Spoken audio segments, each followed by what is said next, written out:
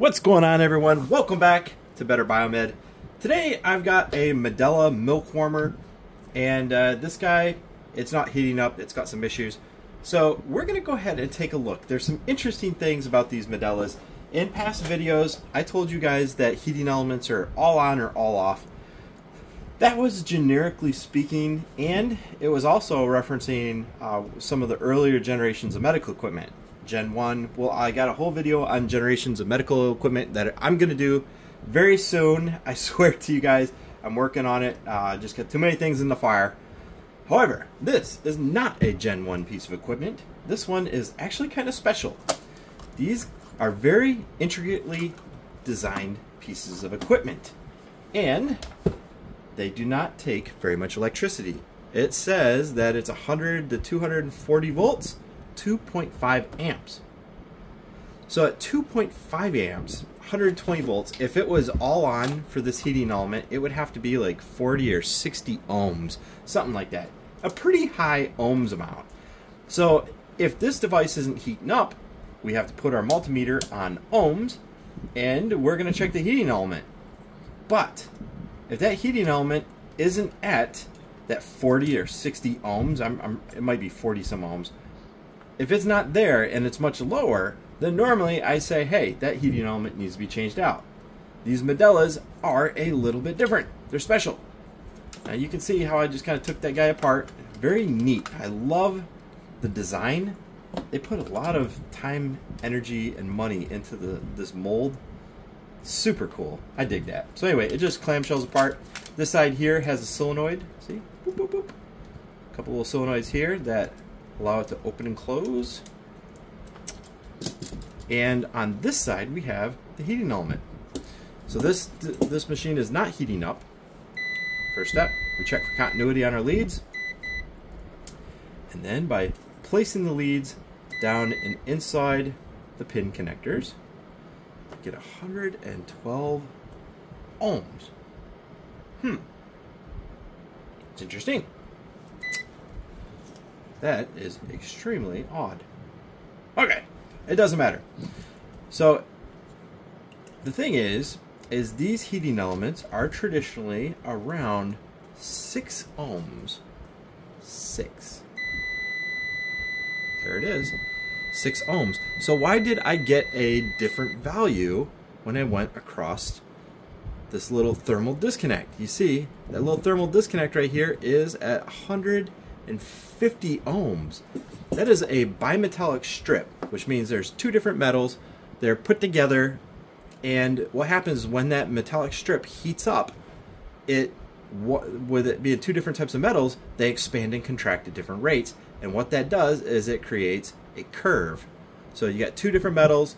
One is expanding faster than the other, and what it does is it curves as the one metal is expanding faster. And that curve basically creates a spring or a disconnect, which pushes against two contact points and opens them up. And that is a thermal disconnect. Now, every single one of these units that has a heating element is definitely going to have some sort of thermal fuse or thermal disconnect.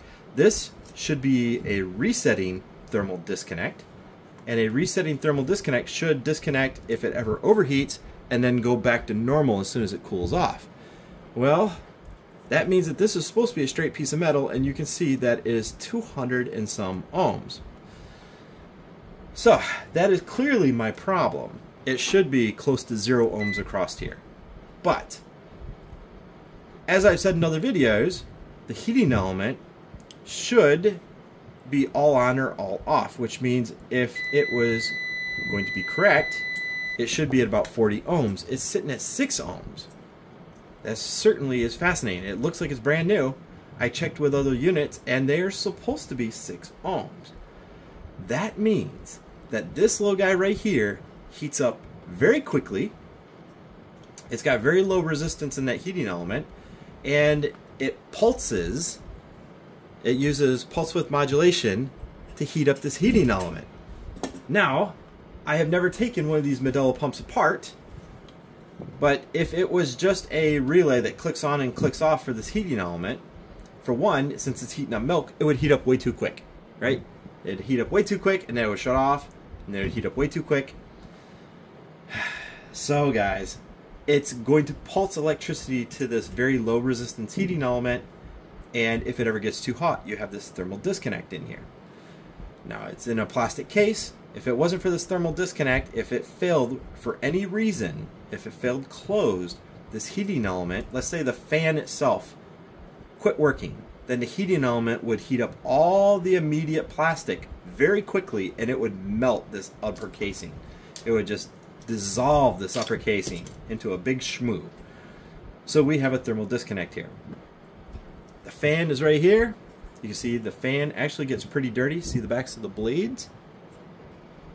Yeah, those fans get pretty dirty. But if it ever failed, you have this thermal disconnector right here.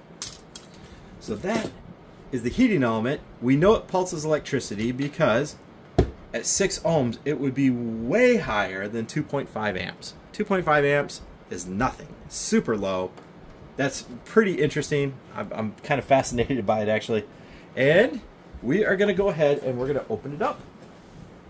And let's take a look at the inside of this bad boy. It's got number 2 Phillips on the bottom. We've got 4 fasteners. Very easy to take apart. And it just happens that I have never taken one of these apart before. I know I say that a lot, but as you guys all know, there's certain items that break very often and you're going to deal with them, and there's some items that only certain people deal with, and that would be the biomeds that normally take care of labor and delivery. They normally deal with these pumps or these heaters. I don't normally deal with them. And here we go. And I can see that it's got a special IEC on the back, so if you ever have one of these power cords and you're turning in a machine, do not turn in this machine with a power cord. Save that power cord, okay? Those things are kind of rare. And let's see, it goes up and inside it. Interesting. Okay, so we have a DC switch mode power supply here. Very cool. So that would go along with what I said with it switching its power on and off with PWM. It's going to use this switch mode power supply to do that, and it's much easier to switch on and off DC power than AC. Let's just take this lower plastic off, and as we go I'm going to figure out what the plastic's for, because at the moment I'm not really sure. It kind of looks like a reservoir of some sort.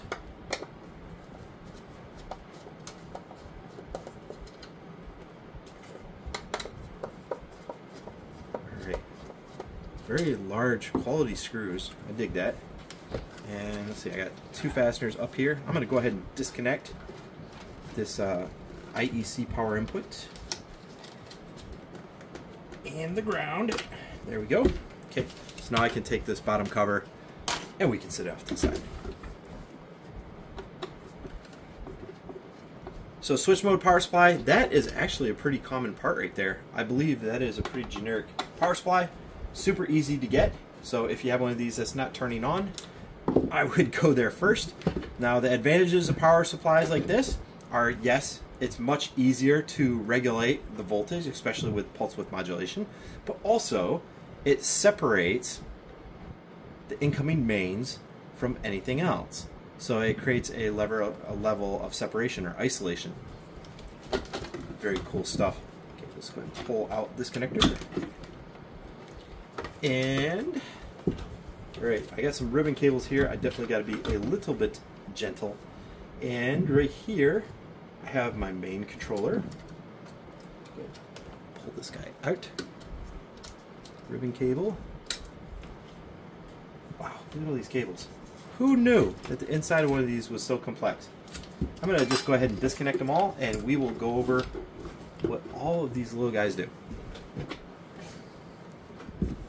I have, there we go, little zip tie holding it there, and there we go. All right, wow, this base is fascinating because it just appears to be like a plastic weight. There's no channels for air to go.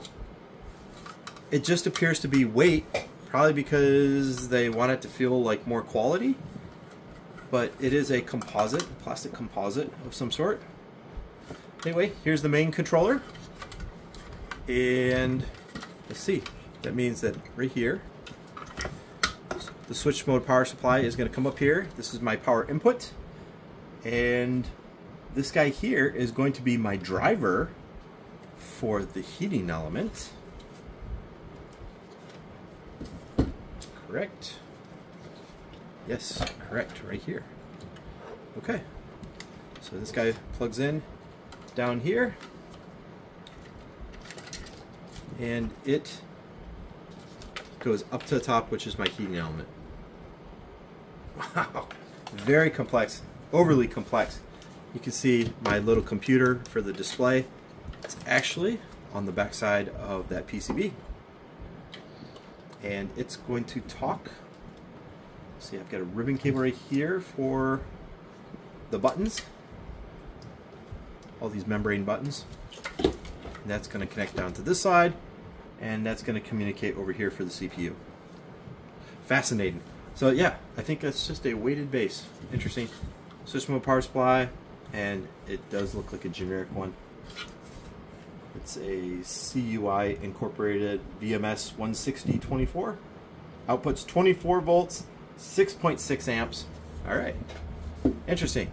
So this heating element here is switching on 24 volts. So what we should be able to see is, if I had this thing together, we could hook up an oscilloscope and we could actually probe right here, and we should see pulse width modulation for the heating element. Interesting enough. There you go. And the pulse width modulation is controlled by your chips right here on your driver board. Good stuff. Okay. Well,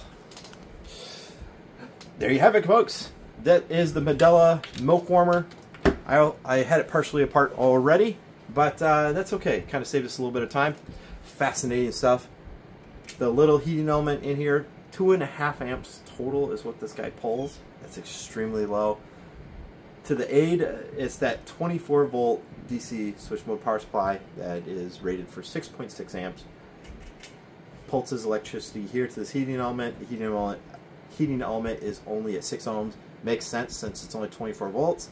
You want to keep the ohms as low as possible. That way there, you can get as much efficiency as possible. Good stuff. Anyway, this guy here is defective based on this. It's a temperature limiting reed switch. The reed switch disconnects.